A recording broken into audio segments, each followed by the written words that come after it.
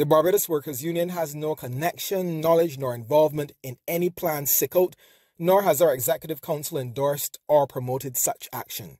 The video that has been circulated, while authentic and produced by the Barbados Workers Union, is strictly celebratory and is for the holidays and must not be misinterpreted or linked with the rumors regarding industrial action. The two are in no way connected.